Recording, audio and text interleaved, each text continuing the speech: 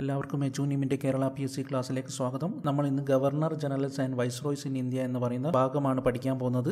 അതിൻ്റെ പാർട്ട് 4 ആണ് നമ്മൾ ഇന്ന് പഠിക്കുന്നത്. 3 പാർട്ടുകൾ നമ്മൾ ഓൾറെഡി ചെയ്തതാണ്. ഇന്ന് 4ാമത്തെ പാർട്ടാണ് നമ്മൾ പഠിക്കാൻ പോകുന്നത്. ട്രിക്കുകൾ ഉപയോഗിച്ച് എങ്ങനെ നമുക്ക് ഗവർണർ ജനറൽസിനെ ഓർത്ത് വെക്കാം എന്നാണ് നമ്മൾ നോക്കുന്നത്. പലർക്കും സംശയം ഉണ്ടാകും, ഈ ചിത്രങ്ങളെല്ലാം നമ്മുടെ മനസ്സിൽ ഓർമ്മയിൽ നിൽക്കോ എന്നൊരു സംശയം ഉണ്ടാകും. അങ്ങനെ സംശയിക്കേണ്ട ഒരു ആവശ്യമില്ല. കാരണം ചിത്രങ്ങളിലൂടെ പഠിക്കുമ്പോൾ നമ്മുടെ ബ്രെയിനിന് വളരെ ഈസി ആയിട്ട് തന്നെ അത് ഓർത്ത് വെക്കാൻ പറ്റും. അതുകൊണ്ടാണ് നമ്മൾ ചിത്രങ്ങളാക്കി ഒരു സിനിമ പോലെ നമ്മൾ ഓർത്ത് വെക്കുന്നത്. ഓക്കെ, അതൊരിക്കലും മറന്നു പോകില്ല. അപ്പോൾ നമുക്ക് ഇന്ന് ആദ്യം ലിട്ടൺ പ്രഭുവിനെ കുറിച്ച് പഠിക്കാം. ലിട്ടൺ പ്രഭു എന്ന് പറയുമ്പോൾ, ലിട്ടൺ എന്ന് പറയുമ്പോൾ തന്നെ നമ്മുടെ മനസ്സിലേക്ക് വരേണ്ടത് ലിപ്ടൺ ആണ്. ലിപ്ടൺ ചായ. ലിട്ടൺ എന്ന് പറയുമ്പോൾ തന്നെ നമ്മുടെ മനസ്സിലേക്ക് പെട്ടെന്ന് ഓടി വരുന്നത് ലിപ്ടൺ എന്ന് പറയുന്ന ടീ ഉണ്ട്, എല്ലാവർക്കും അറിയാവുന്ന ലിപ്ടൺ ടീ. അതാണ് നമ്മൾ ഓർത്ത് വെക്കേണ്ടത്. അപ്പോൾ നമുക്ക് കഥയിലേക്ക് പോകാം. നിങ്ങൾക്കൊരു ചേച്ചിയുണ്ട്. ചേച്ചിയുടെ പ്രായം 19 വയസ്സാണ്. ഓക്കെ, ഒരു ചേച്ചിയുണ്ട്. ചേച്ചിക്ക് 19 വയസ്സായി. ഇന്ന് ആ ചേച്ചിയുടെ പെണ്ണ് കാണലാണ്. ഓക്കെ, ഇന്ന് ആ ചേച്ചിയുടെ പെണ്ണ് കാണലാണ്. ഈ കാര്യങ്ങളെല്ലാം നിങ്ങൾ ഓർത്ത് വെക്കുക. നിങ്ങളുടെ ചേച്ചിയുടെ പ്രായം 19 വയസ്സാണ്. ചേച്ചിയുടെ പെണ്ണ് കാണലാണ് ഇന്ന്. പെണ്ണ് കാണാൻ വേണ്ടി ഒരു ചെക്കൻ വന്നിട്ടുണ്ട്. ആ ചെക്കൻ ആരാണ്? ചെക്കൻ നിങ്ങളുടെ ഭാവി അളിയനാണ്, അല്ലേ? ഭാവി അളിയനാണ്. കല്യാണം ഉറപ്പിച്ചതാണെങ്കിൽ നിങ്ങളുടെ അളിയനായി വരും. അങ്ങനെ ചേച്ചി നല്ല രാജ്ഞിയെ പോലെ ഒരുങ്ങി വന്നിരിക്കുകയാണ്, അല്ലെ? പെണ്ണ് കാണാൻ വരുമ്പം പെണ്ണുങ്ങൾ നല്ല ഒരുങ്ങി നിൽക്കും. രാജ്ഞിയെ പോലെ നല്ല സുന്ദരിയായിട്ട് ഒരുങ്ങി നിൽക്കുന്നുണ്ട്. അങ്ങനെ ഒരുങ്ങി കയ്യിലൊരു ലിപ്ടൺ ടീയുമായി ചേച്ചി അളിയൻ്റെ അടുത്തേക്ക് പോകുകയാണ്. കയ്യിലൊരു ലിപ്ടൺ ടീയുമായി ചേച്ചി എങ്ങോട്ടാണ് പോകുന്നത്? അളിയൻ്റെ അടുത്തേക്കാണ് പോകുന്നത്. അപ്പോൾ അളിയൻ അവിടെ എന്താക്കുകയാണ്? അളിയൻ അവിടെ പത്രം വായിക്കുകയാണ്. അളിയൻ അവിടെ എന്താണ് ചെയ്യുന്നത്? പത്രം വായിക്കുകയാണ്. അളിയന് നല്ല ടെൻഷൻ ഉണ്ട്. അതുകൊണ്ട് തന്നെ അളിയൻ പത്രം വായിക്കുന്ന മാതിരി വെറുതെ നിൽക്കുന്നു എന്ന് മാത്രമേ ഉള്ളൂ. യഥാർത്ഥത്തിൽ അളിയൻ പത്രം വായിക്കുന്നതല്ല. അത് നമുക്ക് എങ്ങനെയാണ് മനസ്സിലാവുന്നത്? കാരണം അളിയൻ പത്രം തിരിച്ചാണ് വെച്ചിരിക്കുന്നത്. ഓക്കെ, തിരിച്ചു വെച്ചിട്ടാണ് അളിയൻ പത്രം വായിക്കുന്ന മാതിരി നിൽക്കുന്നത്. ഇതെല്ലാം നിങ്ങളുടെ മനസ്സിലേക്ക് കഥ പോലെ കൊണ്ടുവരിക. അപ്പോൾ അങ്ങനെ ചേച്ചിയും നിങ്ങളുടെ ഭാവി അളിയനും തമ്മിൽ കാണുന്നു. അവർ തമ്മിൽ ഇഷ്ടപ്പെടുന്നു. അങ്ങനെ അവർ മാരി ചെയ്യാമെന്ന് അംഗീകരിക്കുന്നു. അവർ മാരി ചെയ്യാം, കല്യാണം കഴിക്കാമെന്ന് അംഗീകരിക്കുകയാണ്. ഓക്കെ, ഇത് മാത്രം ഓർത്ത് വെച്ചാൽ നിങ്ങൾക്ക് ലിട്ടൺ പ്രഭുവിനെ കുറിച്ചുള്ള എല്ലാ കാര്യങ്ങളും ഓർത്ത് വെക്കാം. നിങ്ങളുടെ ചേച്ചിയുടെ പെണ്ണ് കാണലായിട്ട് ഓർത്ത് വെച്ചാൽ മാത്രം മതി. ആദ്യം നമ്മൾ എന്താണ് പറഞ്ഞത്? ചേച്ചിയാണ് പെണ്ണ് കാണാൻ വന്നത്, അല്ലേ? അപ്പോൾ നമ്മളിത് ചേച്ചി എന്നും, അതുപോലെ തന്നെ പെണ്ണിന് ഇംഗ്ലീഷിൽ പറയാം ഫീമെയിൽ എന്നാണ്, അല്ലെ? ഇംഗ്ലീഷിൽ പെണ്ണിന് ഫീമെയിൽ എന്നാണ് പറയാം. ചേച്ചിയെ പെണ്ണ് കാണാൻ എന്നതിൽ നിന്ന് നമ്മൾ എന്തോർക്കണം? ചേച്ചി എന്നതിൽ നിന്ന് സ്ട്രാച്ചി എന്നോർക്കണം. ഓക്കെ, ചേച്ചി സ്ട്രാച്ചി. ഫീമെയിൽ എന്നതിൽ നിന്ന് നമ്മൾ ഫെമൈൻ എന്നോർക്കണം. അതായത് റിച്ചാർഡ് സ്ട്രാച്ചിയുടെ നേതൃത്വത്തിൽ ഇന്ത്യയിൽ ക്ഷാമ കമ്മീഷൻ നിലവിൽ വന്നത് ഇദ്ദേഹത്തിന്റെ കാലത്താണ്. 1878 റിച്ചാർഡ് സ്ട്രാച്ചിയുടെ നേതൃത്വത്തിൽ ഇന്ത്യയിൽ ക്ഷാമ കമ്മീഷൻ നിലവിൽ വന്നത് ലിട്ടൺ പ്രഭുവിന്റെ കാലത്താണ്. ഓക്കെ, ചേച്ചി എന്നതിൽ നിന്ന് നമ്മൾ സ്ട്രാച്ചി എന്ന് ഓർത്ത് വെച്ചു. Strachey commission. Okay, Strachey commission നിലവിൽ വന്നത് ലിട്ടൺ പ്രഭുവിന്റെ കാലത്താണ്. സ്ട്രാച്ചി കമ്മീഷൻ എന്താണ്? ഫെമൈൻ കമ്മീഷനാണ്, അല്ലെ? ക്ഷാമ കമ്മീഷനാണ് സ്ട്രാച്ചി കമ്മീഷൻ. ഇനി ചേച്ചിയുടെ വയസ്സ് എത്രയാണ് പറഞ്ഞത്? 19 വയസ്സ് എന്നാണ് പറഞ്ഞത്. സിവിൽ സർവീസ് എഴുതാനുള്ള പ്രായം 21 നിന്ന് 19 ആക്കി ചുരുക്കിയതാരാണ്? ലിട്ടൺ പ്രഭുവാണ്. സിവിൽ സർവീസ് എഴുതാനുള്ള പ്രായം 21 നിന്ന് 19 ആക്കി ചുരുക്കിയത് ലിട്ടൺ പ്രഭുവാണ്. അതുപോലെ തന്നെ ഇന്ത്യക്കാർക്ക് പ്രത്യേക civil service exam ആരംഭിച്ചതും Lytton പ്രഭുവാണ്. Okay, ഇന്ത്യക്കാർക്ക് പ്രത്യേക സിവിൽ സർവീസ് എക്സാം ആരംഭിച്ചത് ലിട്ടൺ പ്രഭുവാണ്. അതുപോലെ തന്നെ സിവിൽ സർവീസ് എഴുതാനുള്ള പ്രായം 21 നിന്ന് 19 ആക്കി. ചേച്ചിയുടെ പ്രായം 19 ആണെന്ന് നമ്മൾ ഓർത്തു വെച്ചു. ഇനി ചേച്ചി എങ്ങനെയാണ് ഒരുങ്ങിയതെന്ന് പറഞ്ഞത്? രാജ്ഞിയെ പോലെയാണ് ഒരുങ്ങിയത്, അല്ലേ? രാജ്ഞി എന്നതിൽ നിന്ന് നമ്മൾ എന്തോർത്ത് വെച്ചു? വിക്ടോറിയ രാജ്ഞി എന്നോർത്ത് വെച്ചു. ഡൽഹി ദർബാറിൽ വെച്ച് വിക്ടോറിയ രാജ്ഞി കൈസറി ഹിന്ദ് എന്ന പദവി സ്വീകരിച്ചത് ഇദ്ദേഹത്തിന്റെ കാലത്താണ്. ഓക്കെ, ഡൽഹി ദർബാറിൽ വെച്ച് വിക്ടോറിയ രാജ്ഞി കൈസറി ഹിന്ദ് എന്ന പദവി സ്വീകരിച്ചത് ഇദ്ദേഹത്തിന്റെ കാലത്താണ്. എങ്ങനെയാണ് ഓർത്തു വെച്ചത്? ചേച്ചി രാജ്ഞിയെ പോലെ ഒരുങ്ങി വന്നു എന്നാണ് ഓർത്തു വെച്ചത്. ഇതിന്റെ ഭാഗത്ത് നിന്ന് തന്നെ മറ്റൊരു ചോദ്യവും ചോദിക്കാൻ സാധ്യതയുണ്ട്. അതെന്താണ്? ഡൽഹിയിൽ രാജകീയ ദർബാർ സംഘടിപ്പിച്ചത് ആര് എന്ന് ചോദിക്കും. അതും ലിട്ടൺ പ്രഭുവാണ്. ഡൽഹിയിൽ രാജകീയ ദർബാർ സംഘടിപ്പിച്ചത് ലിട്ടൺ പ്രഭുവാണ്. അവിടെ വെച്ചിട്ടാണ് വിക്ടോറിയ രാജ്ഞിക്ക് കൈസറി ഹിന്ദ് പദവി നൽകിയത്. അങ്ങനെ രാജ്ഞിയെ പോലെ ഒരുങ്ങി കയ്യിൽ ലിപ്ടൺ ടീയും പിടിച്ചിട്ടാണ് ആര് വരുന്നത്? നിങ്ങളുടെ ചേച്ചി വരുന്നത്. അപ്പോൾ കയ്യിൽ എന്നതിൽ നമ്മൾ ആംസ് എന്നോർക്കും അല്ലെ. കൈക്ക് ഇംഗ്ലീഷിൽ പറയാം ആം എന്നാണ്. അപ്പോൾ ആംസ് ആക്ട് അഥവാ ആയുധ നിയമം നടപ്പിലാക്കിയത് ലിട്ടൺ പ്രഭുവാണ്. ഓക്കെ, ആയുധ നിയമം നടപ്പിലാക്കിയത് ആരാണ്?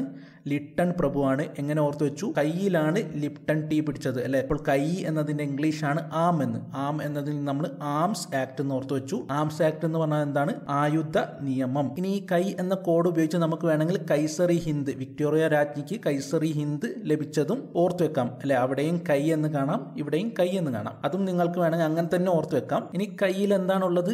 ലിപ്ടൺ ടീ ആണുള്ളത്. അപ്പോൾ ലിപ്ടൺ എന്നതിൽ നിന്ന് നമ്മൾ എന്താണ് ഓർത്തത്? ലിട്ടൺ എന്നോർത്തു. ലിട്ടൺ പ്രഭുവിനെ കുറിച്ചാണ് പറയുന്നതെന്ന് നമുക്ക് അതിൽ നിന്ന് മനസ്സിലാക്കാം.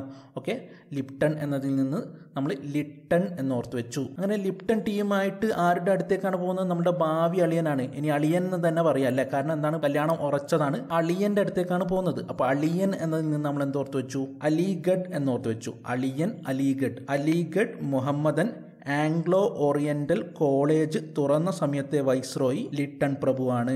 Okay, Aligarh Muhammadan Anglo oriental college തുറന്ന സമയത്തെ വൈസ്രോയി ആരാണ്?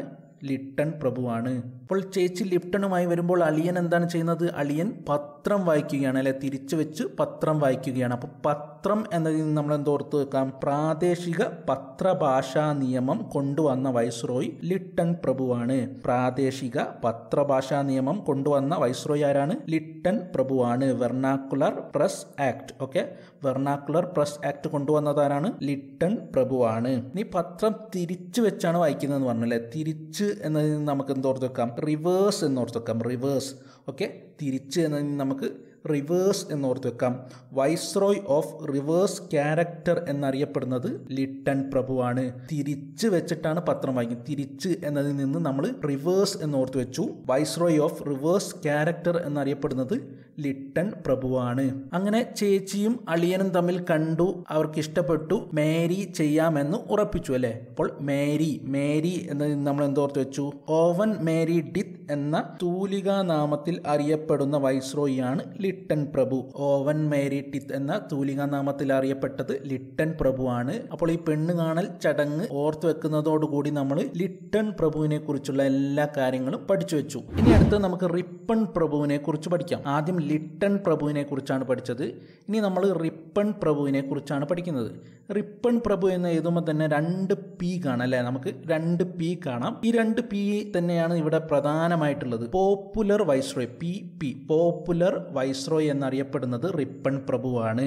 ഓക്കെ, ജനകീയ വൈസ്രോയ് എന്നറിയപ്പെടുന്നത് റിപ്പൺ പ്രഭുവാണ്. ആ പി എന്ന് തന്നെ കണ്ടാൽ അറിയാം. പോപ്പുലർ വൈസ്രോയ്, പി പോപ്പുലറിൽ തന്നെ ഉണ്ട് 2 പി. ഓക്കെ, പോപ്പുലർ വൈസ്രോയ് ആണ് റിപ്പൺ പ്രഭു. റിപ്പൺ പ്രഭുവിനെ കുറിച്ച് ഓർത്ത് വെക്കാൻ വേണ്ടി പ്രത്യേക കോഡിൻ്റെ ഒന്നും ആവശ്യമില്ല. കാരണം ലിട്ടൺ പ്രഭുവിൽ പറഞ്ഞ 2 കാര്യങ്ങളുണ്ട്. അത് നേരെ തിരിച്ചിട്ടാൽ റിപ്പൺ പ്രഭുവിൻ്റെ 2 പോയിന്റ്സ് നമുക്ക് കിട്ടും. ഓക്കെ, ഏതൊക്കെയാണെന്ന് നോക്കാം. ആദ്യം നമ്മൾ പറഞ്ഞാണ് ലിട്ടൺ പ്രഭുവിനെ ഓർക്കുമ്പോൾ നമ്മൾ പറഞ്ഞിരുന്നു അളിയൻ പത്രം വായിക്കുന്നു എന്ന് അല്ലെ. പത്രം എന്നതിൽ നിന്ന് നമ്മൾ എന്തോർത്ത് വെച്ചു? പ്രാദേശിക ഭാഷാ പത്ര നിയമം കൊണ്ടുവന്നത് ലിട്ടൺ പ്രഭുവാണ് നമ്മൾ ഓർത്ത് വെച്ചു. ഓക്കെ, എന്നാൽ ഇവിടെ എന്താണ് സംഭവിച്ചത്? പ്രാദേശിക ഭാഷാ പത്ര നിയമം റിപ്പൺ പ്രഭു എടുത്തു കളഞ്ഞു. ഓക്കെ, പ്രാദേശിക ഭാഷാ പത്ര നിയമം റദ്ദാക്കിയതാരാണ്? റിപ്പൺ പ്രഭുവാണ്. ലിട്ടൺ പ്രഭു കൊണ്ടുവന്നത് റിപ്പൺ പ്രഭു നിർത്തലാക്കി. അതുപോലെ തന്നെ നമ്മൾ പറഞ്ഞാണ് ചേച്ചിയുടെ പ്രായം എത്രയാണ്? ലിട്ടൺ പ്രഭുവിന്റെ പറയുമ്പോൾ പറഞ്ഞിട്ടുണ്ട് 19 വയസ്സാണെന്ന് അല്ലെ. അതിൽ നിന്ന് നമ്മൾ എന്താണ് ഓർത്ത് വെച്ചത്? സിവിൽ സർവീസ് പരീക്ഷയുടെ പ്രായപരിധി 21 വയസ്സിൽ നിന്ന് 19 വയസ്സാക്കി കുറച്ചത് ലിട്ടൺ പ്രഭുവാണെന്ന് നമ്മൾ പറഞ്ഞു. അത് നേരെ തിരിച്ചിട്ട് വീണ്ടും 19 വയസ്സിൽ നിന്ന് 21 വയസ്സിലേക്ക് കൊണ്ടുവന്നത് ആരാണ്? റിപ്പൺ പ്രഭുവാണ്. ഓക്കെ, 2 കാര്യങ്ങളാണ് ലിട്ടൺ പ്രഭു കൊണ്ടുവന്നത്, മാറ്റിയത്. ഒന്ന്, പ്രാദേശിക ഭാഷാ പത്ര നിയമം കൊണ്ടുവന്നത് റദ്ദാക്കി. അതുപോലെ തന്നെ ലിട്ടൺ പ്രഭു 21 നിന്ന് 19 സിവിൽ സർവീസ് പരീക്ഷയുടെ പ്രായപരിധി കുറച്ചിരുന്നു. അത് വീണ്ടും എന്താക്കി? 19 നിന്ന് 21 ആക്കിയത് റിപ്പൺ പ്രഭുവാണ്. ഇങ്ങനെയുള്ള നിയമങ്ങളെല്ലാം കൊണ്ടുവന്നത് കൊണ്ട് തന്നെ നമ്മുടെ ദേശത്തുള്ളവർക്ക് റിപ്പൺ പ്രഭു എന്തായി? പോപ്പുലർ വൈസ്രോയി ആയി അല്ലെ. നമ്മൾ പറഞ്ഞാണ് പി പോപ്പുലർ വൈസ്രോയി ആണ് റിപ്പൺ പ്രഭു. ആർക്കാണ് പോപ്പുലർ ആയത്? നമ്മുടെ ദേശത്തുള്ള ആൾക്കാർക്കാണ്, ഇന്ത്യക്കാർക്കാണ് അദ്ദേഹം പോപ്പുലർ ആയത്. നമ്മുടെ ദേശത്തുള്ളവർക്ക് പോപ്പുലർ ആണെങ്കിൽ നമ്മുടെ ശത്രുക്കളായ ബ്രിട്ടീഷുകാരുടെ കണ്ണിൽ അദ്ദേഹം ഇബിലീസ് ആണ്. ഇബിലീസ്. ഓക്കെ, അങ്ങനെ തന്നെ ഓർത്തുവെക്കുക. ഇബിലീസ് ആണെന്ന് ഓർത്തുവെക്കുക. ഓക്കെ, നമുക്ക് അദ്ദേഹം പോപ്പുലർ വൈസ്രോയി ആണ്, ജനകീയനായ വൈസ്രോയി ആണ്. എന്നാൽ ബ്രിട്ടീഷുകാരെ സംബന്ധിച്ചിടത്തോളം അവർക്ക് അദ്ദേഹം ഇബിലീസ് ആണ് എന്ന് ഓർത്തു വെക്കുക. അതുകൊണ്ട് തന്നെ ബ്രിട്ടീഷുകാർ എന്ത് ചെയ്തു? അദ്ദേഹത്തെ രാജിവെപ്പിച്ചു. ഓക്കെ, അതുകൊണ്ട് തന്നെ ബ്രിട്ടീഷുകാർ അദ്ദേഹത്തെ രാജിവെപ്പിച്ചു. ഇനി നമ്മൾ ഈ കാര്യങ്ങൾ, ഈ പറഞ്ഞ കാര്യങ്ങളൊന്ന് വിശദീകരിക്കാം. റിപ്പൺ പ്രഭു പോപ്പുലർ വൈസ്രോയി ആണെന്ന് നമ്മൾ പറഞ്ഞു. ആരുടെ ഇടയിലാണ് പോപ്പുലർ? നമ്മുടെ ദേശത്തുള്ളവരുടെ ഇടയിലാണ് അല്ലെ. അപ്പോൾ നമ്മുടെ ദേശത്തുള്ളവർ എന്നതിൽ നിന്ന് നമുക്ക് എന്തോർത്ത് വെക്കാം? തദ്ദേശ സ്വയംഭരണത്തിന്റെ പിതാവ് എന്നോർത്ത് വെക്കാം. ഓക്കെ, തദ്ദേശ, ലോക്കൽ സെൽഫ് ഗവൺമെന്റ്, ലോക്കൽസിനിടയിലാണ് അദ്ദേഹം എന്തായത്? പോപ്പുലർ വൈസ്രോയി ആയത്. അപ്പോൾ ലോക്കൽ എന്നതിൽ നിന്ന് നമുക്ക് ലോക്കൽ സെൽഫ് ഗവൺമെന്റിന്റെ പിതാവ് എന്നറിയപ്പെടുന്നത് റിപ്പൺ പ്രഭു ആണെന്ന് ഓർത്ത് വെക്കാം. അതുപോലെ തന്നെ 1882 ലോക്കൽ സെൽഫ് ഗവൺമെന്റ് ആക്ട് പാസ്സാക്കിയ വൈസ്രോയും റിപ്പൺ പ്രഭുവാണ്. ഓക്കെ, അതിൽ ലോക്കൽ എന്ന പോയിന്റ് നോട്ട് ചെയ്യുക. നമ്മൾ ലോക്കൽസിനിടയിലാണ്. ലോക്കൽസ് എന്ന് പറഞ്ഞാൽ എന്താണ്? ഈ ദേശത്തുള്ള, നമ്മുടെ ദേശത്തുള്ള ആളുകൾക്കിടയിലാണ് അദ്ദേഹം ജനകീയൻ അല്ലെ. റിപ്പൺ പ്രഭു ജനകീയനായത് ലോക്കൽസിനിടയിലാണ്. അപ്പോൾ ലോക്കൽസ് എന്നതിൽ നിന്ന് നമ്മൾ ലോക്കൽ സെൽഫ് ഗവൺമെന്റ് എന്ന് ഓർത്തു വെച്ചാൽ മതി. എന്നാൽ ബ്രിട്ടീഷുകാർക്ക് അദ്ദേഹം ഇബിലീസ് ആണെന്ന് പറഞ്ഞു. ഇബിലീസ് എന്നതിൽ നിന്ന് നമ്മൾ എന്താ ഓർക്കുന്നത്? ഇൽബർട്ട് എന്നാണ് ഓർക്കുന്നത്. ഇബിലീസ്, ഇൽബർട്ട്. ഓക്കെ, 1883 ഇൽബർട്ട് ബില്ല് പാസ്സാക്കിയ viceroy Ripon പ്രഭുവാണ്. Ilbert bill.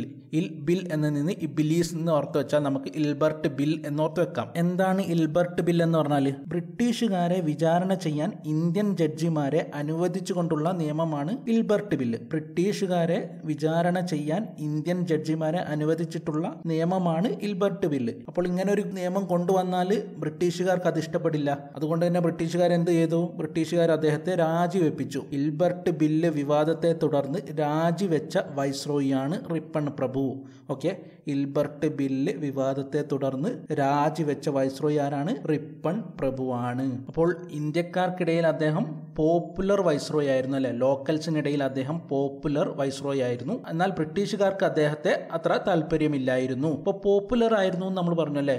ലോക്കൽസിനിടയിൽ popular ആയിരുന്നു. അപ്പോൾ ലോക്കൽസ് എത്ര മാർക്ക് കൊടുത്തു അദ്ദേഹത്തിന്? 100ൽ 100 മാർക്കാണ് അദ്ദേഹത്തിന് ലോക്കൽസ് കൊടുത്തത്. അത്രയും ലോക്കൽസിന് അദ്ദേഹത്തെ ഇഷ്ടമായിരുന്നു. ജനകീയ വൈസ്രോയി ആയിരുന്നു അദ്ദേഹം. അപ്പോൾ 100ൽ 100 മാർക്ക് അദ്ദേഹത്തിന് കൊടുത്തു. അപ്പോൾ 100ൽ 100 മാർക്ക് കൊടുത്തു എന്നതിൽ നമുക്ക് ഒരു കാര്യം ഓർത്ത് വെക്കാണ്ട്. എന്താണ് 100 എന്നതിൽ നമുക്ക് ഹണ്ടർ കമ്മീഷൻ എന്ന് ഓർത്ത് വെക്കാം. ഓക്കെ, വിദ്യാഭ്യാസ മേഖലയിലെ പരിഷ്കാരങ്ങൾക്കായി ഹണ്ടർ കമ്മീഷനെ നിയമിച്ചത് റിപ്പൺ പ്രഭുവാണ്. 1882 വിദ്യാഭ്യാസ മേഖലയിലെ പരിഷ്കാരങ്ങൾക്കായി ഹണ്ടർ കമ്മീഷനെ നിയമിച്ചത് ആരാണ്? റിപ്പൺ പ്രഭുവാണ്. ലോക്കൽസ് 100ൽ 100 കൊടുത്തു എന്നോർത്ത് വെച്ചാൽ മതി. റിപ്പണ് 100ൽ 100 കൊടുത്തു. ഓക്കെ, 100ൽ 100 മാർക്ക് കൊടുത്തു. അപ്പോൾ 100 മാർക്ക് എന്ന് പറയുമ്പോൾ അത് വിദ്യാഭ്യാസവുമായി ബന്ധപ്പെട്ട കാര്യമാണെന്നും നമുക്ക് ഓർത്ത് വെക്കാം അല്ലേ. അപ്പോൾ ഹണ്ടർ കമ്മീഷനെ നിയമിച്ചത് എന്തിനാണ്? വിദ്യാഭ്യാസ മേഖലയിലെ പരിഷ്കാരങ്ങൾക്കാണെന്ന് ഈ ഒരു കാര്യത്തിൽ തന്നെ നമുക്ക് ഓർത്ത് വെക്കാം. ഇനി റിപ്പൺ പ്രഭുവിനെ കുറിച്ച് ഒരു കാര്യം കൂടി പഠിക്കാനുണ്ട്. അത് നമ്മൾ ഓൾറെഡി കഴിഞ്ഞ ക്ലാസ്സിൽ പറഞ്ഞതാണ്. മേയോയുടെ ക്ലാസ്സിൽ പറഞ്ഞപ്പോൾ പറഞ്ഞാണ്. ഇന്ത്യയിൽ ആദ്യ ഔദ്യോഗിക സെൻസസ് നടപ്പിലാക്കിയ വൈസ്രോയിയാണ് റിപ്പൺ പ്രഭു. ഓക്കെ, ആദ്യ ഔദ്യോഗിക ഒഫീഷ്യൽ സെൻസസ് ചോദിച്ചാൽ മാത്രമേ നമ്മൾ എന്ത് പറയുള്ളൂ? റിപ്പൺ പ്രഭു എന്ന് പറയുന്നുള്ളൂ. അപ്പോൾ ഇത് ഓർത്ത് വെക്കാൻ നമ്മൾ റിപ്പൺ എന്നതിനെ റിബൺ എന്ന് ഓർത്ത് വെച്ചാൽ മതി. Ripon, ribbon. നമ്മൾ കണ്ടിട്ടുണ്ട് ചില പരിപാടികളിലെല്ലാം ഔദ്യോഗിക ഭാരവാഹികൾ എന്ത് ചെയ്യും? റിബൺ ധരിക്കുന്നത് നമ്മൾ കണ്ടിട്ടുണ്ട് അല്ലേ. അപ്പോൾ ഔദ്യോഗിക എന്നതിൽ നിന്ന് നമുക്ക് എന്തോർത്ത് വെക്കാം? ഔദ്യോഗിക സെൻസസ് നടപ്പിലാക്കിയത് റിപ്പൺ പ്രഭു ആണെന്ന് ഓർത്ത് വെക്കാം. അപ്പോൾ റിപ്പണും മേയോവും തമ്മിൽ മാറിപ്പോകാതിരിക്കാനാണ്. മേയോ ആണ് ആദ്യ സെൻസസ് നടപ്പിലാക്കിയത്. എന്നാൽ ഔദ്യോഗിക സെൻസസ് ആദ്യമായി നടപ്പിലാക്കിയത് റിപ്പൺ പ്രഭു ആണ്. അത് ഓർത്ത് വെക്കാണ്ട് നമ്മൾ എന്ത് ചെയ്താൽ മതി? ഔദ്യോഗിക ഭാരവാഹികൾ സാധാരണ റിബൺ ധരിക്കാറുണ്ട് എന്ന് ഓർത്ത് വെച്ചാൽ മതി. അപ്പോൾ ഇത്ര മാത്രം നമുക്ക് റിപ്പണെ കുറിച്ച് പഠിക്കാനുള്ളൂ. കോഡുകളൊന്നും ഇല്ലാതെ തന്നെ വളരെ ഈസി ആയിട്ട് നമുക്ക് റിപ്പണെ കുറിച്ച് പഠിക്കാം. പോപ്പുലർ വൈസ്രോയി ആണ് റിപ്പൺ എന്ന് മാത്രം ഓർത്തു വെക്കുക. ഇനി അടുത്തത് നമ്മൾ പഠിക്കാൻ പോകുന്നത് ഡഫറിൻ പ്രഭുവിനെ കുറിച്ചാണ്. ഓക്കെ, ഡഫറിൻ പ്രഭുവിനെ കുറിച്ചാണ് ഇനി നെക്സ്റ്റ് നമ്മൾ പഠിക്കാൻ പോകുന്നത്. ഡഫറിൻ പ്രഭുവിനെ കുറിച്ച് വളരെ കുറച്ച് കാര്യങ്ങൾ മാത്രം അറിഞ്ഞാൽ മതി. ഡഫറിൻ എന്ന് പറയുമ്പോൾ നമ്മൾ ഡഫ് എന്ന് ഓർത്ത് വെക്കുക. ഡഫ് എന്ന് പറഞ്ഞാൽ എന്താണ്? കേൾവി ശക്തി ഇല്ലാത്തവരെയാണ് നമ്മൾ ഡഫ് എന്ന് പറയുക അല്ലേ. അപ്പോൾ ഡഫ് എന്ന് ഓർത്ത് വെച്ചാൽ മതി. ഡഫറിൻ എന്ന് പറയുമ്പോൾ നമ്മൾ പെട്ടെന്ന് വരേണ്ടത് ഡഫ് എന്നാണ്. നമുക്കറിയാം, നമ്മൾ ബ്രിട്ടീഷുകാരിൽ നിന്ന് സ്വാതന്ത്ര്യം സ്വാതന്ത്ര്യം വേണമെന്ന് പറഞ്ഞ് ഒരുപാട് സമരങ്ങൾ ചെയ്തു. എന്നാൽ സമരങ്ങൾ ചെയ്തപ്പോൾ എന്തായി, ബ്രിട്ടീഷുകാർ അതൊന്നും ചെവി കൊടുത്തില്ല അല്ലേ, ബ്രിട്ടീഷുകാർ അതൊന്നും ചെവി കൊടുത്തില്ല. അങ്ങനെ ചെവി കൊടുക്കാതെ നിന്നപ്പോൾ എന്തായി, നമ്മൾക്ക് തോന്നി നമ്മൾ ഒരുമിച്ച് നിന്ന് പോരാടണമെന്ന്. അങ്ങനെ ഒരുമിച്ച് നിന്ന് പോരാടാൻ വേണ്ടിയിട്ടാണ് നമ്മൾ INC എന്ന് പറയുന്ന പാർട്ടി ഉണ്ടാക്കിയത് അല്ലേ, ഇന്ത്യൻ നാഷണൽ കോൺഗ്രസ് ഉണ്ടാക്കിയ എന്തിനാണ്, എല്ലാവരും കൂടി ഒരുമിച്ച് നിന്ന് സ്വാതന്ത്ര്യത്തിന് വേണ്ടി പോരാടാൻ വേണ്ടിയിട്ടാണ്.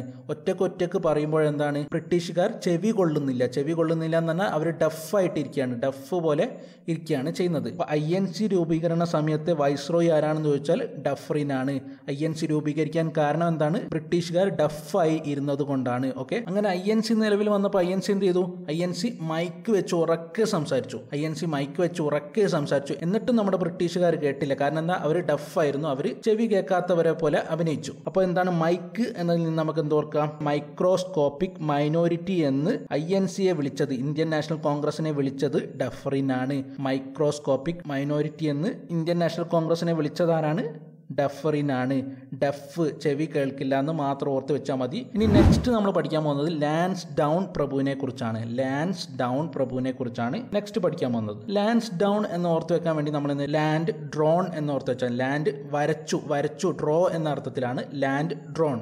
ഓക്കെ, ലാൻഡ് ഡ്രോൺ എന്ന് ഓർത്ത് വെക്കുക. അതായത് ബ്രിട്ടീഷ് ഇന്ത്യയും അഫ്ഗാനിസ്ഥാനും ഇങ്ങനെ 2 ലാൻഡുകൾ ഉണ്ടായിരുന്നു. അപ്പോൾ എന്തായി, അഫ്ഗാനിസ്ഥാനിൽ നിന്നുള്ള ആളുകളെല്ലാം ഇങ്ങോട്ട് വരാൻ തുടങ്ങി. അങ്ങനെ ബ്രിട്ടീഷുകാർക്ക് ഒരുപാട് ദുരന്തങ്ങൾ അനുഭവിക്കേണ്ടി വന്നു. അപ്പോൾ അവരെന്ത് ചെയ്തു, ഈ ബ്രിട്ടീഷ് ഇന്ത്യക്കും അഫ്ഗാനിസ്ഥാനും ഇടയിൽ ഒരു വര വരച്ചു. അതായത് ബ്രിട്ടീഷ് ഇന്ത്യയെയും അഫ്ഗാനിസ്ഥാനെയും വേർതിരിക്കാൻ ഡ്യൂറൻഡ് കമ്മീഷനെ നിയമിച്ചത് ലാൻസ് ഡൗൺ പ്രഭുവാണ്. ബ്രിട്ടീഷ് ഇന്ത്യയെയും അഫ്ഗാനിസ്ഥാനെയും വേർതിരിക്കാൻ ഡ്യൂറൻഡ് കമ്മീഷനെ നിയമിച്ചതാരാണ്, ലാൻസ് ഡൗൺ പ്രഭുവാണ്. ലാൻസ് ഡൗൺ എന്ന് പറയുമ്പോൾ ലാൻഡ് ഡ്രോൺ എന്ന് പറഞ്ഞാൽ മതി. ബ്രിട്ടീഷ് ഇന്ത്യയുടെ ലാൻഡിനും അഫ്ഗാനിസ്ഥാൻ്റെ ലാൻഡിനും ഇടയിൽ ഒരു വര വരയ്ക്കാൻ വേണ്ടിയിട്ടുള്ള കമ്മീഷനെ, ഏത് കമ്മീഷനെ, ഡ്യൂറൻഡ് കമ്മീഷനെ നിയമിച്ചത് ലാൻസ് ഡൗൺ പ്രഭുവാണെന്ന് ഓർത്ത് വെച്ചാൽ മതി. ഇക്കാര്യങ്ങളൊന്നും നിങ്ങൾക്ക് മറന്നു പോവില്ല. നിങ്ങൾ വീഡിയോ കറക്റ്റായിട്ട് ഇരുന്ന് കാണുക. അതിനുശേഷം നിങ്ങളുടെ നോട്ടിലേക്ക് എഴുതി വെക്കുക. നോട്ടിൽ എഴുതിയതിന് ശേഷം അതൊന്ന് വായിച്ച് നോക്കിയാൽ മാത്രം മതി, നിങ്ങളുടെ ഓർമ്മയിലെല്ലാം നിന്നോളും. ഓപ്ഷൻസ് കാണുമ്പോൾ നിങ്ങൾക്ക് ആൻസർ ഓട്ടോമാറ്റിക് ആയിട്ട് തന്നെ കിട്ടിക്കൊള്ളും. ഓക്കെ, അപ്പോൾ ക്ലാസ്സുകൾ ഇഷ്ടപ്പെടുകയാണെങ്കിൽ ലൈക്ക് ചെയ്യുക, സബ്സ്ക്രൈബ് ചെയ്യാത്തവർ സബ്സ്ക്രൈബ് ചെയ്യുക. അതുപോലെ തന്നെ ക്ലാസ്സുകളെക്കുറിച്ചുള്ള അഭിപ്രായങ്ങൾ നിങ്ങൾ കമൻറ്റ് ബോക്സിൽ രേഖപ്പെടുത്തുക. അപ്പോൾ നെക്സ്റ്റ് ക്ലാസ്സിൽ കാണാം. Thank you.